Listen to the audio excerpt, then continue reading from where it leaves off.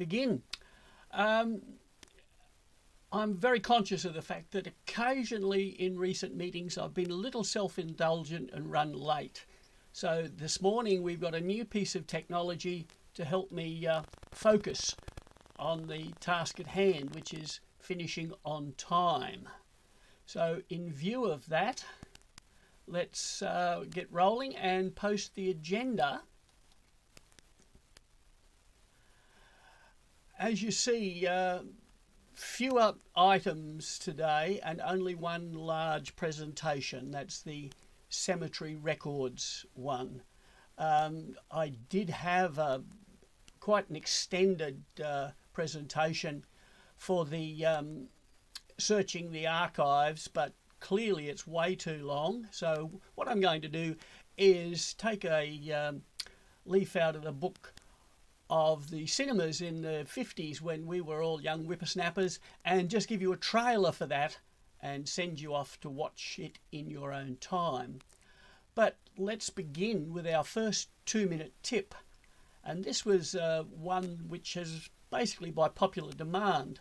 A couple of meetings ago, Paul spoke about the tremendous success that he had had in obtaining lots and lots of free records from TNA. And a few people said, well, that's terrific for Paul, but how does he do it? And he has very generously agreed to tell us exactly.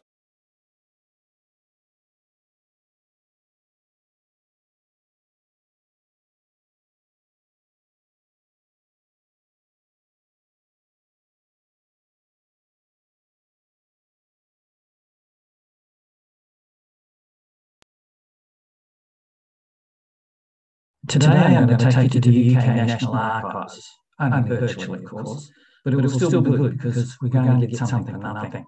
We will do a longer, broader TNA session at a later date, but today we're focusing on downloading a digital image for free. You need to search for what you're looking for at the TNA search site called Discovery. This is the URL here. And if we go there at the top in the red box, it says signed in users can download digital records for free. And in the red oval, there's a place to sign in or register if you don't already have an account. It's simple and free to register and sign in, and you can do it at this stage or leave it until later. So I've been searching, and here you can see that I found the record I was looking for. Because I'm not signed in, it shows a cost of £3.50. So now I really need to sign in. Having signed in, it now shows that it's free. The next step is to preview the record image to make sure it's the right one. So click the little down arrow where the red arrow is pointing. That will reveal the image, but it's small. So we want to enlarge it to full screen by clicking on the icon the red arrow is pointing to. That enlarges the image, and you can even zoom in further if you want, using the magnifying glass or the scroll wheel on your mouse. Then you'll be able to read most of the record well, even though it has a watermark on it. But we need to get out of the full screen to get back to the ordering page. Now that we know it's the record we want, we can order it by clicking Add to Basket. The display changes to show Go to Basket, so click on that. The next screen shows you order details and a button to the checkout. Click that. Tick the Accept Terms and Conditions box and select Submit Order. The order confirmation screen allows you to download your image. And if you click on that, the download will appear in the system tray of your PC from where you can open it. And here it is. And there are 5 other Tuppen metal cards on the same page. Now that's a bargain.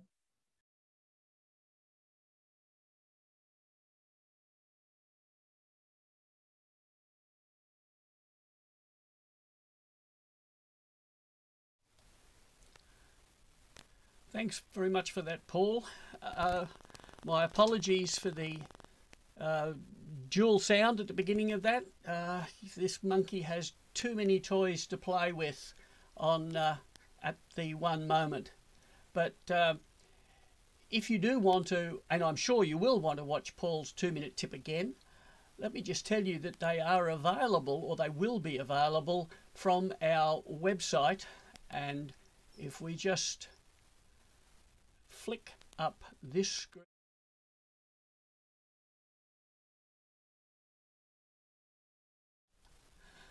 You can find that by going to our Weebly site and clicking on more hints, and all of the 2-minute tips are there for you.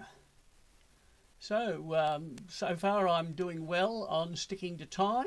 So let's move on to today's news and gossip, and I'll watch very carefully where the sound is coming from. Well, news and gossip this week.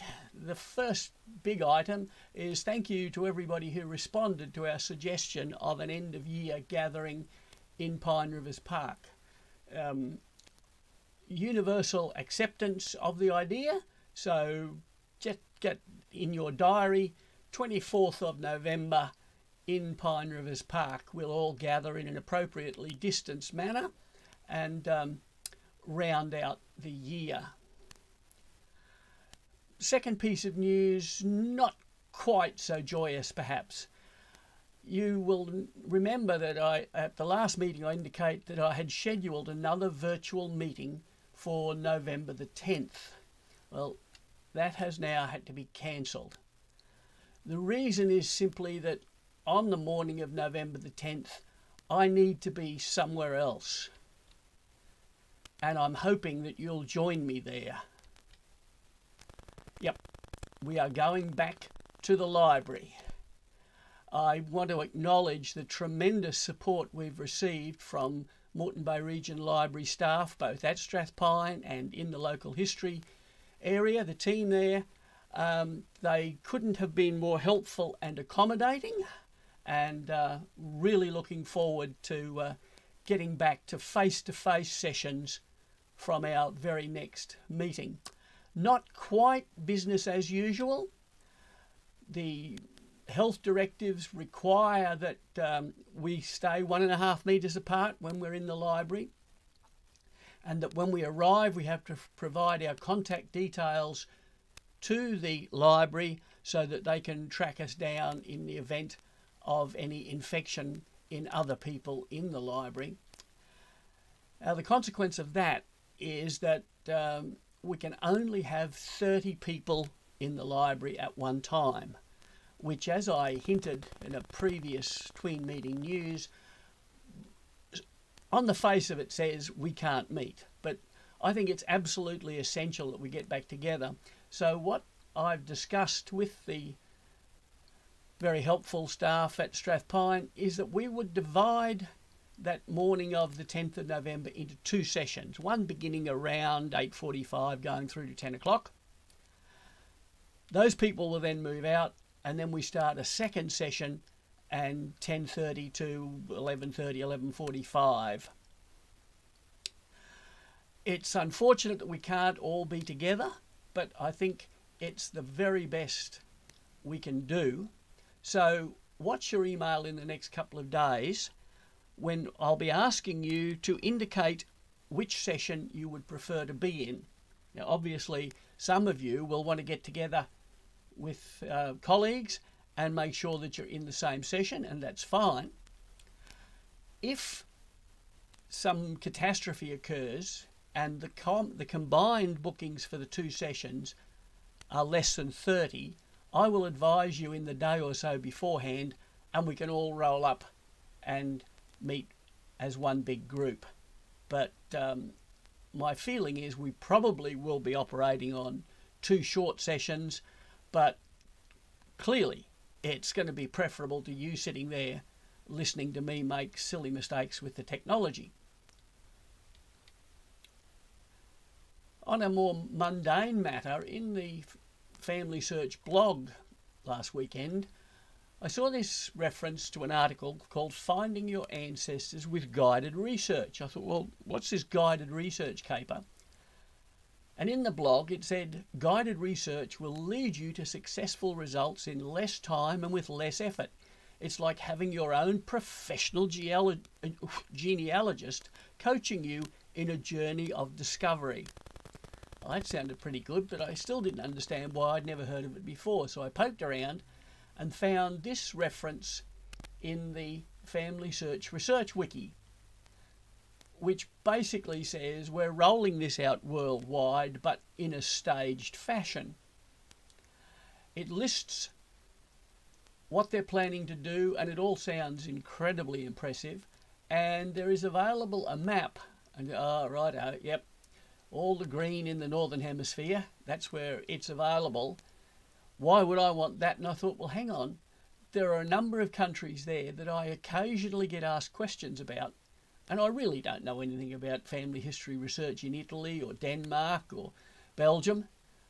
So I'm going to spend some time in the next few weeks exploring this, and maybe some of you would be interested in finding out what this new guided research means. But before I do that, I'm going to take advantage of this offer. You will recall a couple of virtual meetings ago I contrasted the performance of Find My Past and Ancestry on the same search tasks. I was looking for the births and deaths of the various Cornelia Medwells, and I came to a conclusion that it depends, not surprisingly. Well, on the Legacy Family Tree webinars, someone has done a much bigger study and compared Ancestry, Find My Past, with Family Search and MyHeritage. And it is available free until October the 28th. Now that's October the 28th in Utah, which is well into Thursday here. So you've got a couple of days. It's an 84-minute webinar, but I find them very easy to watch and listen to, and I reckon it's well worth the time that you might spend on that. And looking even further ahead, QFHS have advertised the next series of courses in their A Beginner's Course in Research. Starts next February, and rather pessimistically I thought they are planning to offer it online via Zoom, but it's certainly a good course. I know that at least one person in our group has done it and felt that it was a very worthwhile activity. So go to the QFHS website and see what's on offer there. And that's the news of the week. As always, if you go to our Notes on Recent Meetings page, I've provided links to any of those that you would want to follow up.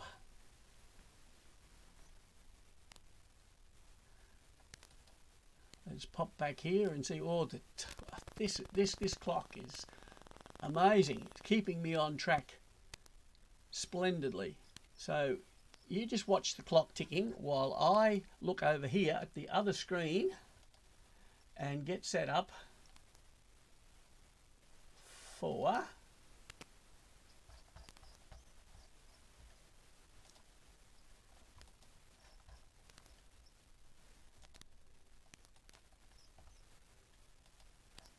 our next segment,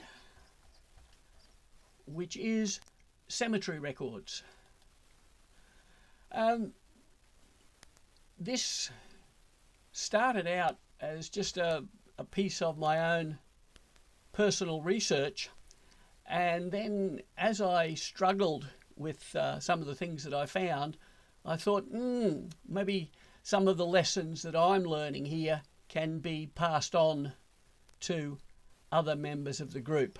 So the presentation finishing up being called Ipswich Cemetery Records, or Things I Learned While Not Finding the Burial Place of My Wife's Ancestors. So the starting point was this wonderful family group. This is the Coley family. On the right hand side of the image, Philemon Coley, who brought the family from the Black Country in the Midlands to Queensland. On the left, his son.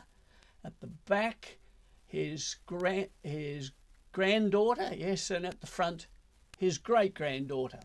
And we know quite a lot about all these people, but the thing that my wife hadn't found was where they were buried. I thought, well, I can easily do that because where the Coleys settled is now called Coleyville. And if you drive down Coleyville Road, and you can turn into Coleyville Cemetery Road. At the end of that, there's a lovely little country cemetery. Got about 100 graves in it, all very, very well kept. This will be an afternoon's work to find all the Coleys in the Coleyville Cemetery. And it was going to be even easier than I thought because Queensland Family History Society has included a transcript of the monumental inscriptions in the Coleyville Cemetery in their database for search by members. And you see there are 97 entries, and I've been told there are about 100 graves, so this is essentially complete coverage. So all I've got to do is type in the surname Coley, and there was 0 entries. There is not a single person with the name Coley buried in the Coleyville Cemetery. Came as a bit of a problem, but I asked around and the family said, no, that's correct. They're all buried up at Ipswich. What? Ipswich Cemetery? Well, up around Ipswich Way. So my quick search of one database fairly rapidly turned into a Google search, Ipswich Cemetery Records online. What could I find? Well, there's quite a lot. And as I looked through there, I thought, well, if I was in Brisbane, I'd go to BCC Grave Search. If it was in Moreton Bay, I'd go to the free cemetery database. So let's begin with Ipswich City Council cemeteries. It's a very attractive looking web page. When you scroll down, it shows you photographs of the cemeteries, looking very impressive. There where a cemetery search can be conducted by, so you can't do it yourself and you've got to pay for it. Well, that's not my style of family history, so let's go back. And what about Find a Grave up at the top? That looks promising. Let's see what happens when I go there. You can fairly quickly, in Find a Grave, limit your search to one cemetery. So I've gone for the Ipswich General Cemetery and entered the surname Coley. And, 2, that's not too bad. J.T. Coley, yep, he's good. He was the younger brother of my wife's grandfather, who was on the left of that photograph that we looked at. And Lily, I think, was probably his wife. So let's have a look at the entry for J.T. Coley. There it is. He's Ipswich General Cemetery in the Baptist A section, which is puzzling, but we'll come back to that. And quite a nice shot of the headstone by the look of it. And we can read there, in loving memory of our dear parents, John T. Coley, died September 4th, 1964, and Lily Coley died March 1965. I should remember Lily's maiden name, but it's fairly easy to find it. I can just jump across to Queensland BDMs and search for a marriage of John Thomas Coley to someone with the given name Lily Mandelkoff. That's right, Lily Mandelkoff. And actually, if I go back to that QFHS database, I wouldn't be surprised. Oh yes, look at all the Mandelkoffs buried in the Coleyville General Cemetery. All except Lily, of course. She married a Coley, so she's not buried in the Coleyville Cemetery. What can I find from the others? Well, Find a Grave was useful. Let's jump down and have a shot at Billion Graves next. Basically the same procedure. Select the cemetery, put in the surname or the family name Coley. I've left the birth and death years open, run the search, and there's John T. Coley, but no Lily. And here we've got Ella May Coles. Well, I can understand that a search for Coley might find Coles. So let's open up JT and see what we get. Well, that's definitely the same headstone, isn't it? I mean, it's clearly dirty. I'm not sure whether it's moss growing on it. Wonder whether that was photographed before or after the Find the Graves one. But no reference there to his wife in the grave. But if I scroll down the page, it tells me that there's another person on the headstone who may be family, buried there in March of 1966. Well, I thought Lily Coley died in 65, but let's have a look. So, if you know it's supposed to be Coley, it's easy to read. If you don't, could you misread it and get the date wrong? Yeah, entirely possible. So the lesson I took from this is that don't say I'm a Find a Grave person or I'm a Billion Graves person and I don't need to use the other one. Definitely use the two of them, compare them. You never know who will have something that the other one doesn't. So let's see, next up, let's try Australian cemeteries. This is a rather different look. First of all, we need to select a state down the left-hand side. So we'll choose Queensland. And then the cemeteries are listed in alphabetical order. Well, I jumped in and clicked I for Ipswich. And then I realised, of course, that not all the Ipswich cemeteries will in fact begin with the letter I. I think there was Marburg was one of them. So maybe rather than work through this way, I might do a search. So in the search box at the bottom there, type in the surname Coley, and this is the result that we got. And we'll just point out to you that the only part of that I typed in was Coley. This section, site, was created by the website. They are using Google search to search their files. Quite a clever system, not to need your own search engine. And this looks like the Baptist A section, definitely worth exploring. So let's go in there. And here we see it's essentially a spreadsheet. And when we scroll down, there are JT and Lily. No information we didn't have already, but it's confirmation. And if I was a fan of Billion Graves and not Find a Grave, it at least would have given me the correct burial date for Lily.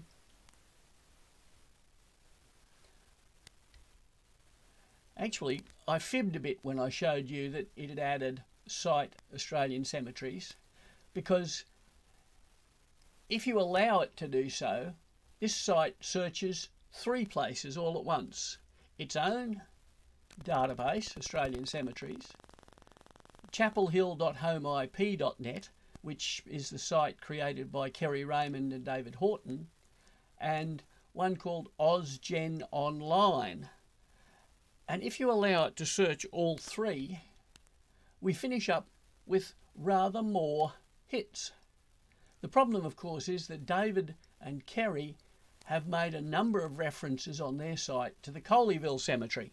Here we see the 1st, the 3rd, and the 4th are all references to Coleyville. They do include the name Coley, there just aren't any buried there. And the second entry that we saw on the previous screen has been pushed right off the bottom. So let's go back to it and see what's this Anglican B section. May Coley Parcell. Oh, right, it's not a family name Coley, she has a second given name Coley. That might mean a link to the Coley family, of course. So if I have a quick look, I've got her date of burial, so I should be able to find her death registration. There it is. Mother Emily Cross, Father Thomas Beaumont. Don't recognise any of those names, but of course there was another prominent family of Coleys unrelated to my wife. Maybe she's linked to them. If we go back and look at an individual cemetery in this Australian cemeteries, here we are in the Ipswich General Cemetery, and there's quite a nice photograph there showing a plan of the cemetery, and it says that you can download it. And unfortunately, when you download it, you realise the plan has been drawn to make it match what's on the picture we're looking at on the left. You've got to turn it upside down, but it's easier if we flip it over. And we see from there that the cemetery has been divided up into denominational sections. The Church of England have a couple, the Roman Catholics have a couple, the Presbyterians have some, and we note that there is one devoted to the Christadelphians. And that's why I was a little puzzled that J.T. Coley was buried in the Baptist, because I had been given to understand that the Christadelphians were, or that the Coley family, Philemon and his wife Sylvia, when they came to Australia, they were members of the Christadelphian Church. And the reason they weren't buried near home was that up at the Ipswich General Cemetery there was a section set aside for Christadelphians. So we can in fact go and have a little click on Christadelphians and see who's buried there. Disappointment, first of all. There are no Coleys in the alphabetical order where I was hoping to find them. Then, little surprising, the dates of burial are all much later than I'm looking for. I was expecting burials 1900 to 1930, and these are all up to 40, 50, 60 years later. And you notice in the title, this is the Christadelphian B section. Where is the Christadelphian A section? Presumably the first one, and where the Coleys are buried. Now, no joy there, I'm afraid. Let's see what else we can find. Interment.net, Ipswich Shire Cemetery Records, looks promising. Let's have a go. This is an international site, so we need to select Australia, Queensland, narrow it down as we go, and here we find they have 5 cemeteries in the Ipswich Shire, which technically it isn't a shire in our local government terms, but this is an American site, so we'll forgive them for that. Interestingly, none of the names begin with I for Ipswich, so I wouldn't have had too much luck searching for these on the Australian Cemetery site. And if I choose one to have a look at, what we see is a general description of the site by the person who transcribed the headstones, and then an alphabetical listing of all of the marked graves in that cemetery. And when I worked through all of them, not a single Coley did I find, but that's okay, because this is reinforcing the idea that they are somewhere in the Ipswich General Cemetery. We've just got to find them. There is a search function on interment.net, and when I search for Coley Ipswich, I get just one result, and it's for a person who is memorialised on the Menin Gate in Ypres, a First World War soldier. William Coley died September 1917, rifleman in the London Regiment, because the Ipswich where his parents lived was in the UK. So because this is an international site, I probably should have indicated Queensland or at least Australia in my search, but no Coleys. Let's proceed into the second column. A sixth site will be Australian Cemeteries Index, which is not the same as australiancemeteries.com.au number 4. And here, once again, we can go in, locate the cemetery first, Ipswich General Cemetery. This is a really useful one. It gives us the street address, Cemetery Road in Eastern Heights. It gives us latitude and longitude. And in the description, you notice it talks about who's doing the transcribing, which sections they've done. The bottom paragraph tells us they've gone back to the cemetery and taken more pictures. We've now finished these. Christadelphian B has been done. Sadly, no Christadelphian A by the look of it, but hope springs eternal. So let's call up the name search. Because we have already specified we want in the Ipswich General Cemetery, the number 2751 is already included in there. So let's have a look. Are there any Coleys in there? Oh, there's one. Oh, okay. This is in Ipswich General Cemetery. It is included in the Christadelphian B section. The reason I didn't find it on my previous search, of course, is that Coley was Ruth's maiden name. She was buried as Ruth Steele. But the person who has transcribed this one for us has provided all sorts of interesting information. Now you notice over on the right hand side we have a photograph and a tree. So let's see the photograph first. Very nice photograph of the headstone. Confirms what we had there, that Ruth Steele, the wife of Richard Steele, outlived him by some 20 odd years. But nice, well, relatively clean headstone, easy to read. Now what about this tree? I got very excited at this. A wonderful collection of information. Then I realised not all of this has come from the cemetery, and certainly it hasn't all come from the headstone. These people who have done this, Paul and Heather Owen, not only do they collect the information off the headstone, they've used her date of burial to work back to a date of death, have identified the registration, which would be 1957 C561. Here we see the second part, and 1957. And they have extracted from it details of Ruth's parents, Philemon and Sylvia. Spelt variously Sylvia, Silva, Selva. I don't think her writing was terribly good. So this is a wonderful site, provides us with much more information than just dates of burial, but I still haven't found the people I'm looking for. Let's expand the search a little bit. Let's go to the Family Search Wiki, the Research Wiki, and look for Queensland Cemetery records.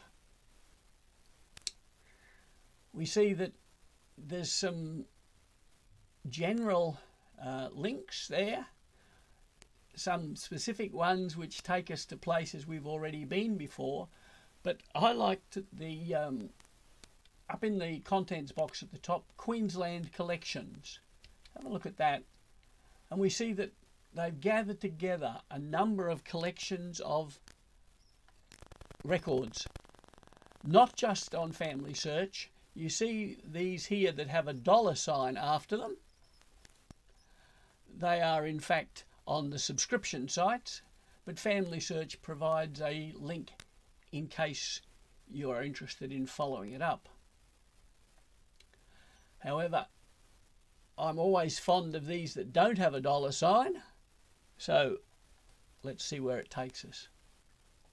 And it is a family search collection. Australia, Queensland Cemetery Records 1802 to 1990. More than 1.1 million records that you can view, but this isn't one of those exclusively browse records. We can in fact search in here. So let's see what that takes us. And here's the search result. It's showing me numbers 1 to 20 of 1,968 results for the name Coley. That seems to me to be rather more than I would have expected. The name is not that common. Perhaps I should have considered clicking here to indicate that I wanted the exact spelling of Coley. Ah, that's more like it. There are now 35 results, and one that I can easily work through. Here's Philemon Coley. Actually, I was expecting 2 Philemons, father and son. Let's see. Ah, there we go. Yep, Philemon Coley. Notice I made the mistake here of unticking the exact spelling, so I got a couple of Macaulays. But hang on, this says he buried. Have they duplicated the same result? Well, let's have a look at. Well, let's try this one. Philemon Lewis died 9th of July 1915, aged 55 years, and buried in Ipswich Cemetery. Well, we're making some progress. Now, what's the other one? Philemon Coley died March. This is father and son, and they died relatively close together, just a couple of months apart. And they're both buried in the Ipswich Cemetery, as I would have predicted. This record doesn't tell us where in the cemetery, but let's keep pushing. Scroll down a little and I find J.T. Coley, burial 1964, that's correct. But again, this odd possibility that we've got duplicate records. J.T. Coley, well, let's have a look at this one first. That's the one that we would expect. It matches the Finder grave and the Billion graves. So who are these others? Mrs. Dickfoss. Oh, look. In here, Mr. and Mrs. J.T. Coley are included in the funeral notice as family invited to go. And in fact, if we add the other one, it is another entry for the same funeral of Mrs. Eda Dickfoss, who I think is Lily Coley's grandmother, maternal grandmother. One of the things we need to watch with this family search death records is that not everybody named in it is dead. Well, they're probably dead now, but some of you may remember a couple of years ago, poor Cole having all sorts of trouble wanting to know why Family Search reckoned that he was dead. And in fact, it wasn't him that was dead, but his name was in a record in the death records. So J.T. Coley isn't buried 3 times, but in addition to his own burial record, he is named in records of other family members. So where to? Nope. Got to activate that screen first. Right, so we've been through 7 of them. Started with the proposition that the family was probably in the Ipswich General Cemetery. The evidence is lining up that that's where they are, but we don't really have anything better yet. So what will we try now? Oh, this is an interesting one. This is a story in the Queensland Times about people working in the Ipswich General Cemetery. locating unmarked graves, and here this volunteer is working with a metal detector because there are the little metal markers which we used when there wasn't a stone have become buried over the years, and by locating them under the ground he is able to find information on missing graves. There wasn't a lot of useful information in the story, except that once the project is completed, all the information collated will be placed online through the Ipswich Library, and residents with pictures can send them to Picture Ipswich. File that one away. I may need that information. Well, let's go down to the bottom here. Forebears.io. This was a new one to me, so I was quite optimistic. Maybe they had something that no one else did. Never seen it before, but it does clearly give you the option of sorting by place. So I went in and narrowed it down: Australia, Queensland, Southeast Queensland, City of Ipswich on the left side of the screen, and down the main body we had a number of records that they could provide me with access to. Let's try Queensland funeral records. Oh, they provide a link to Find My Past, and another link to Find My Past for Queensland burials and memorials, and a link to Ancestry for Australia Death Index. So this site is useful if you are looking for a quick set of links, but they don't appear to have any of their own information in Forebears. Which brings us to the one that I've skipped over, you noticed, number 10, burial registers in the Ipswich General Cemetery. This, and it's of course part of archivesearch.qld.gov.au. Now this is where we reveal just how long it takes me to put some of these talks together, because I began doing this one back in January. I haven't been working on it continuously, but the giveaway is that I used the old search. So let's have a quick look at what I found with the old archive search. Well, dust the cobwebs off. I went in and I searched for Ipswich General Cemetery using all of the words, and it showed me one agency, one series, 9 items. So click on view the results for the items, and looks pretty good. Register of burials by date 1868 to 1889. This one is probably the one that I'm after. Register of burials 1906 to 1921. Certainly Philemon and his son Philemon Lewis were both buried in 1915. They ought to be in there. Let's see where it, and it is a microfilm. Shows a bit down the bottom, or it does if I get that out of the way. There it is, a microfilm ID down the bottom. No digital image, I'm afraid. So that was the old archive search. Can I replicate it with the new one? So this is the new or the current archive search, and I can't just simply say Ipswich General Cemetery using all of the words. I've got to put it in over 3 lines. I want to search for Ipswich and General and Cemetery. If I put them all in the same box, what I'll get is Ipswich or General or Cemetery, and it will tell me that it's found about half the total records at Runcorn. I've specified that I'm searching for an item, and I want open records. No point showing me records that I'm not allowed to look at. And this is what we get, and it's looking quite promising. Register of burials, General Cemetery.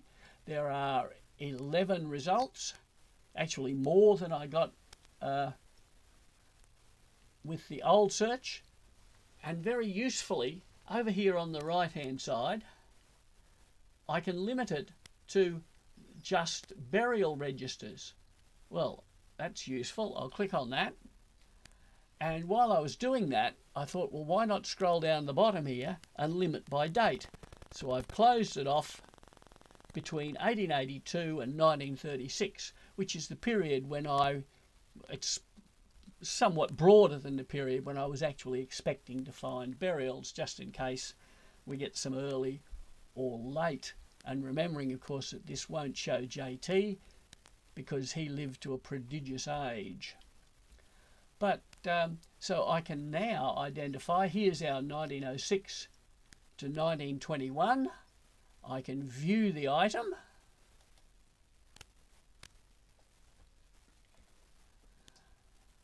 And it shows me that there are in fact 2 items with different IDs.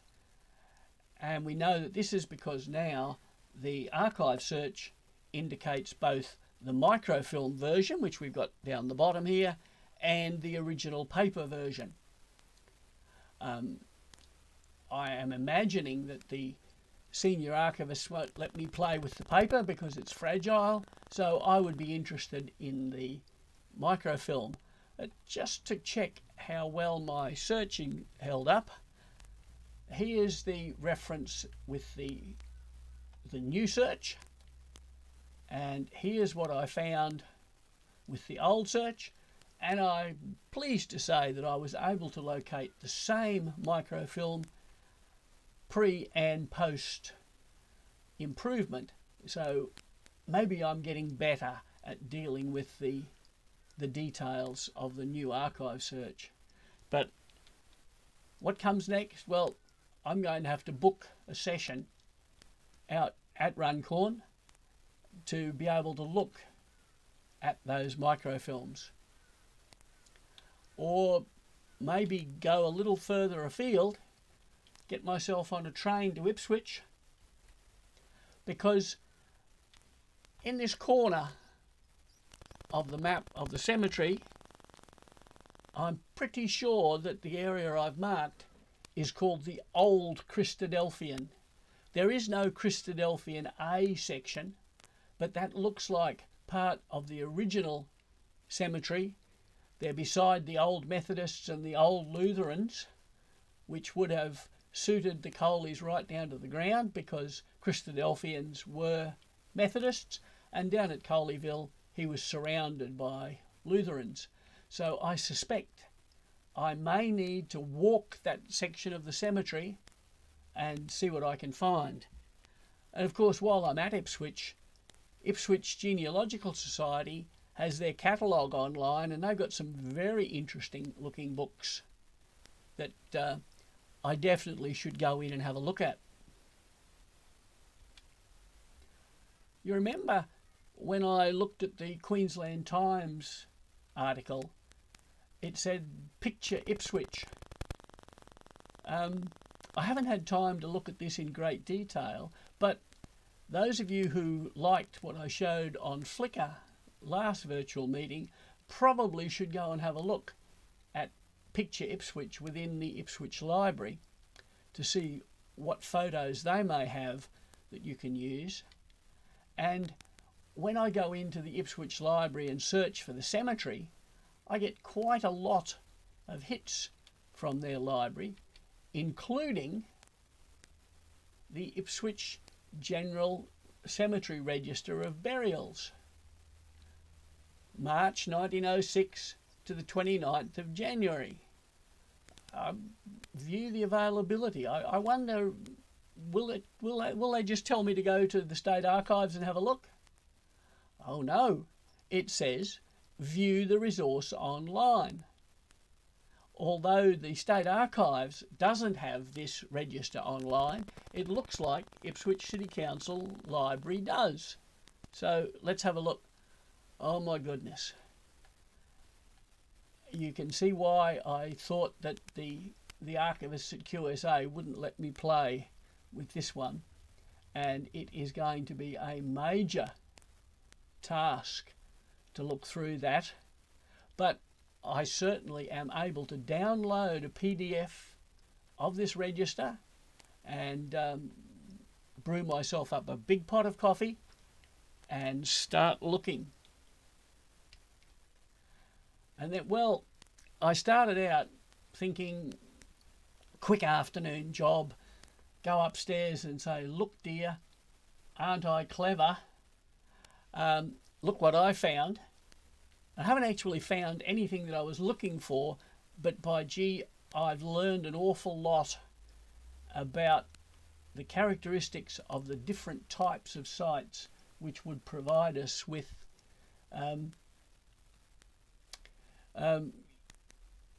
information on burials. And as they say, you learn an awful lot by making mistakes. So that is my Ipswich Cemetery records. We'll just exit that, get rid of that, and jump down here, because while I reach desperately for my coffee cup, I think it's time.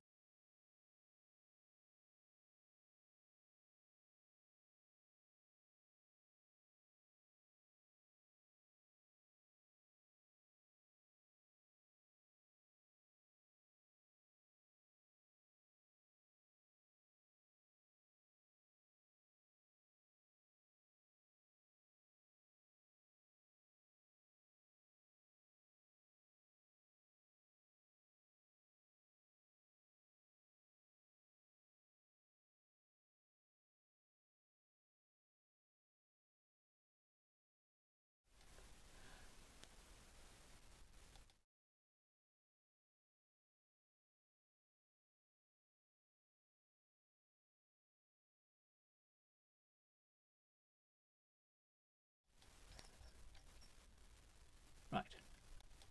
Okay, now you are looking at me, and I can use my other screen to go in here and find out where the 2-minute tip has gone. There it is.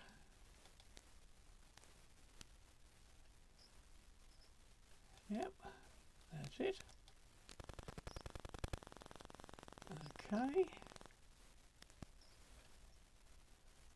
When you're entering data in Legacy Family Tree, you finish creating an event fact for one ancestor, such as Teddy Bear here, where you see we have a residence fact. We can edit to see the details, and then you realise that other members of the bear family lived at the same place at the same time. Now, Legacy does have the power to share an event with other people, but some users prefer not to use that because it can be a little confusing.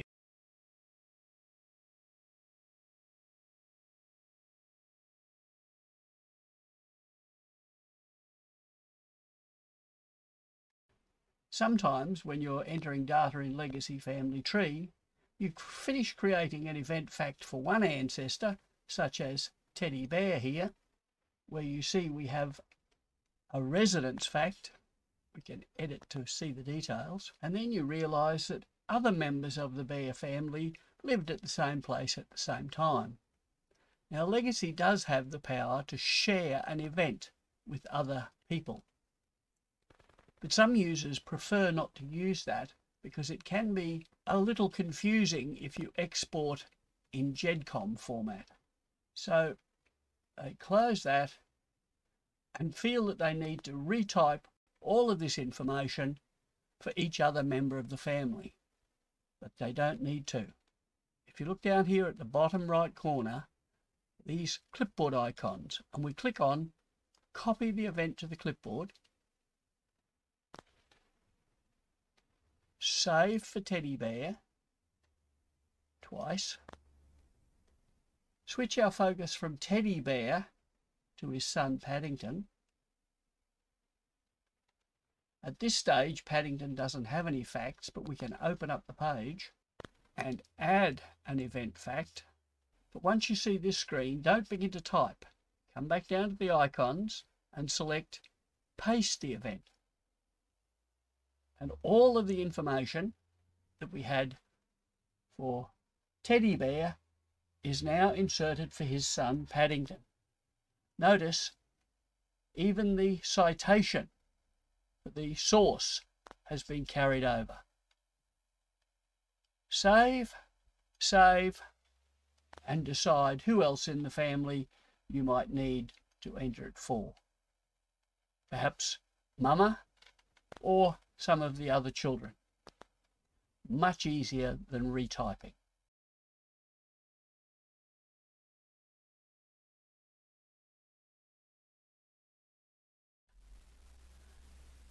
Well, I hope that you got the audio and the video there. I suspect there was a little blip at the beginning, and once again, if you want to watch that one, you can go to have a look at our More Hints page. Sadly, I'm losing the fight with the clock, so let's move very quickly to the final two segments so that those people who have to go aren't horribly disadvantaged. We want to bring up homework there, and we want to swap that screen to there, and here you see a reminder of something we did a couple of weeks ago where we looked at how to search the Sydney Morning Herald archives. Let's activate that screen. Whoop. And you remember we could browse and search. A few days later, in the Tween Meeting News, I posted some questions. Challenged you, can you find the answers to these? Now, I know some of you have had that moment of excitement that we all remember from the classroom where you thought, the teacher's forgotten about the homework, he's not going to check it. Well, he hasn't forgotten it, but he's not going to check it either. But what I will do is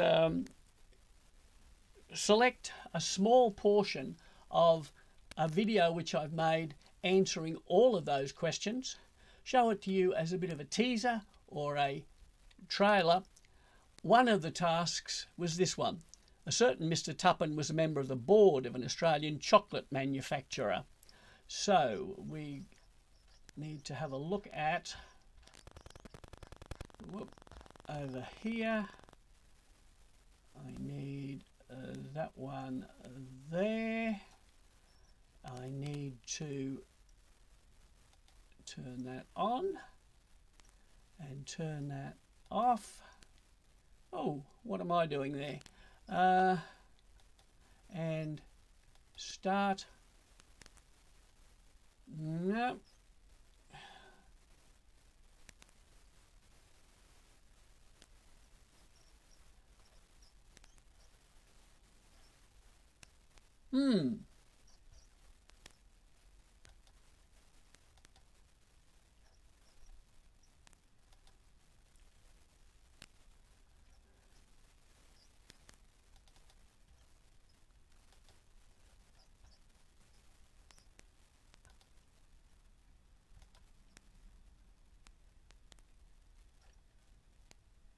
Search number 3.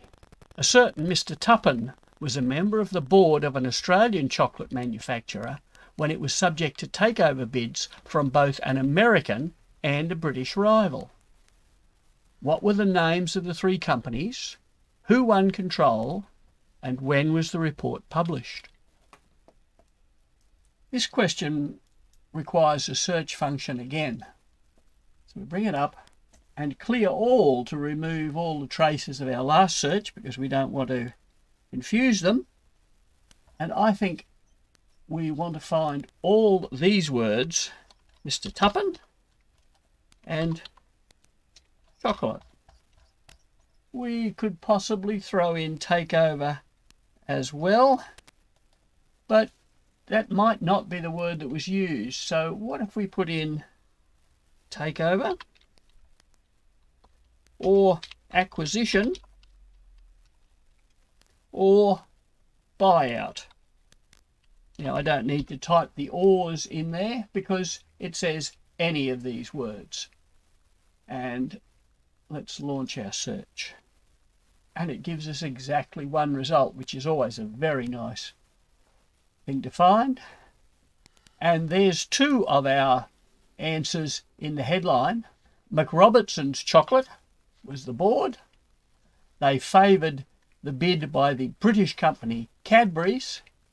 And down here in the small text, the rival American bidder was Mars, maker of Mars bars. If you wanted more detail, we can open the article view. And there it is. Mr. C.W. Topham was a member of the board of McRobertson's Chocolates. It looks as though he was the only member of the board who wasn't a member of the family of the founders. And if we look in the detail of the story, the correct name for the British-owned company was Cadbury Fry Pascal, based in Hobart.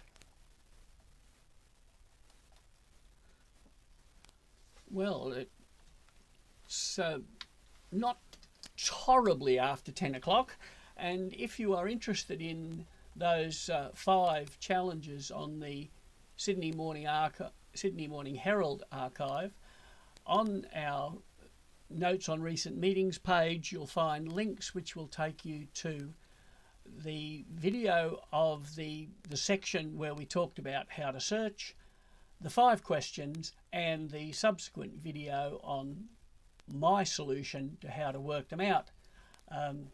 So if you're at a loose end this afternoon, perhaps that will fill up the rest of your day.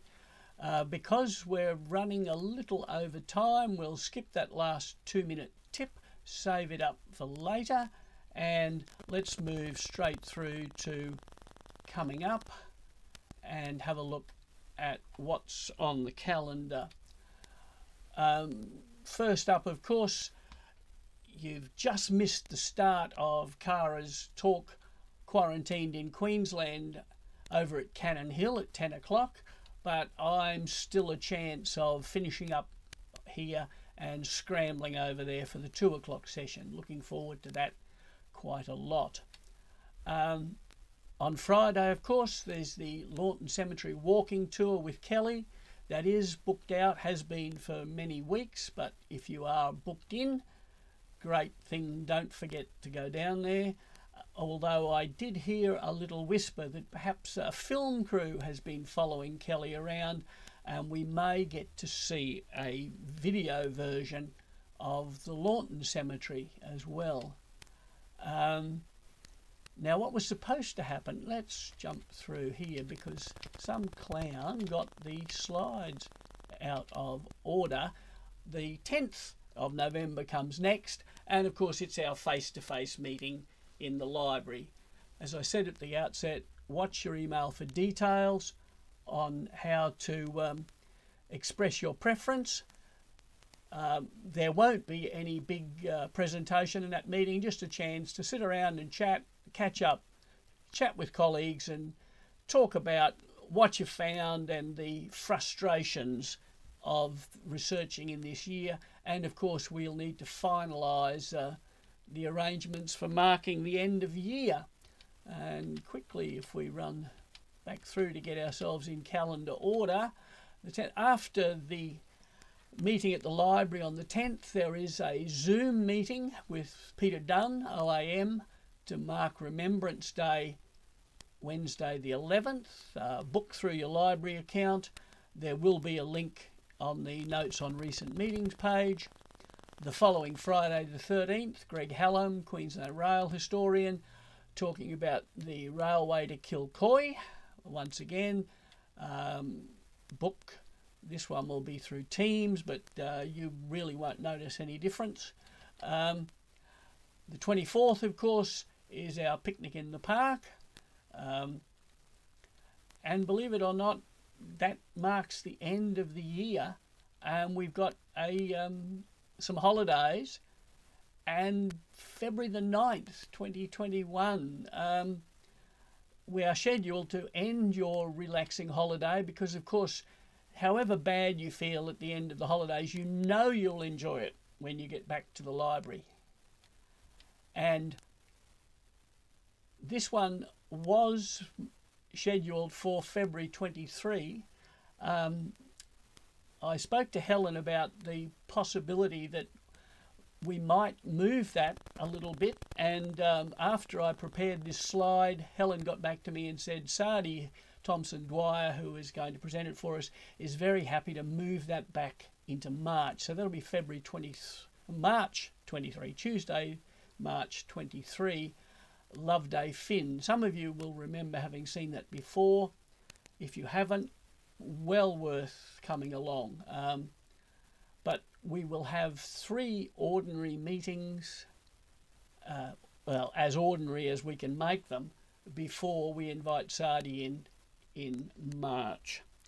And once again, don't forget, don't be sitting in front of your computer on the 10th, because you should be in the car park down at Station Road.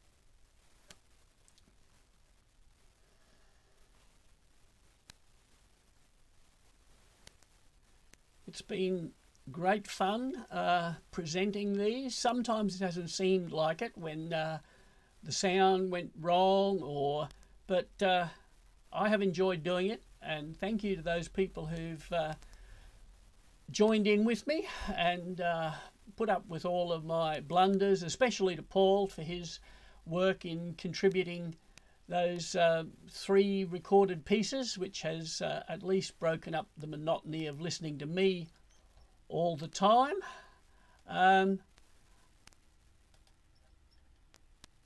I'll see you at the library in 2 weeks' time. Bye, everybody.